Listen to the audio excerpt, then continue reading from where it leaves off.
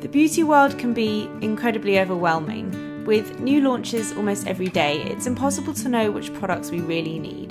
So in this video, I'm going to be talking to you about my makeup bag essentials, the products I think you really need. This one's from Muji. I love it because it's such a good size and it's clear so you can see what you want to get out. I'm going to talk you through all the products and why I think they're so great.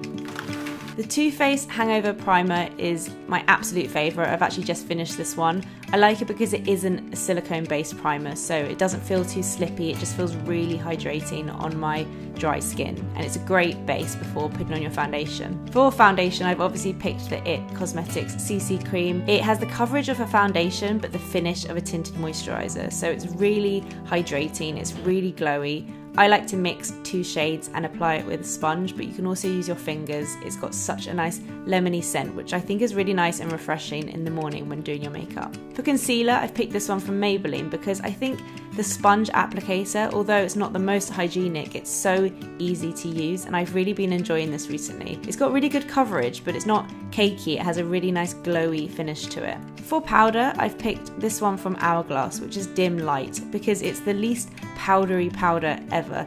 It softens and diffuses the light on your skin and sets your makeup, but you really can't detect that there's any powder on the skin. This is by far my favourite powder. For bronzer, I actually asked on Twitter and so many of you guys said this is your favourite. It's from the Body Shop, it's the Honey Bronzer. I love it too, it's so nice, it's got a matte finish. It comes in quite a few different shades, and for me it's just the perfect everyday bronzer. For blusher, I've picked one from Bobbi Brown because Bobbi Brown has an amazing selection of blusher shades, and I would recommend picking one that's the colour that you naturally flush when you're like hot or embarrassed. Pick that colour and it will definitely look good on you. For highlight, I've picked Hush from MAC. I wore this on my wedding day and I absolutely love it. It's a cream colour base, so it really kind of meshes with the skin, looks really natural, makes your skin look plump, and I love the golden peachy shade. For brows, I like to use a pencil and a clear brow gel. If you have thinner brows than I do, then you can also use a powder and a brush for a really natural look. But I just like using the spoolie to brush through my brows, and then I use the really thin pencil just to fill in where there are any gaps. The clear brow gel just sets everything in place and keeps them in the same place all day. For eyeshadows, I've kind of put together my Ultimate MAC quad. In this quad is All That Glitters, Cork, Saddle and Woodwinked, and here I'm just using Woodwinked all over the lid and under the eye. It's such a gorgeous bronzy shade and it works really well for day or for night.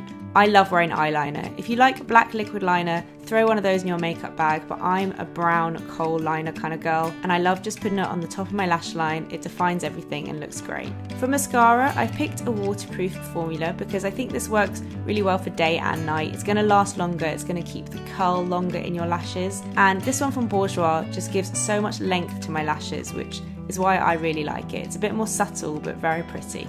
I don't think you need more than 2 lip products in your makeup bag, a nude and something a bit more bold. For the nude lip, I've picked this one from Hourglass. It's really creamy, it's really easy to wear. There are quite a few shades to pick from in the range. This is like a really nice peachy nude and I really like it. For a slightly more bold shade, I've picked this liquid lipstick from Stila. I'm not that into red anymore, but this is like a deep berry shade. I think it's really pretty, really flattering. And because it's a liquid lipstick, you know it will set and stay in place and last all evening. I think with these products you can make a really pretty makeup look, and please leave me a comment to let me know what you guys thought of this video. I've also put together a playlist of all of my videos from January, so if you think you've missed any, just click on the playlist here on the screen and you can watch all of my videos from January. Thank you so much for watching, and I'll see you guys in my next video.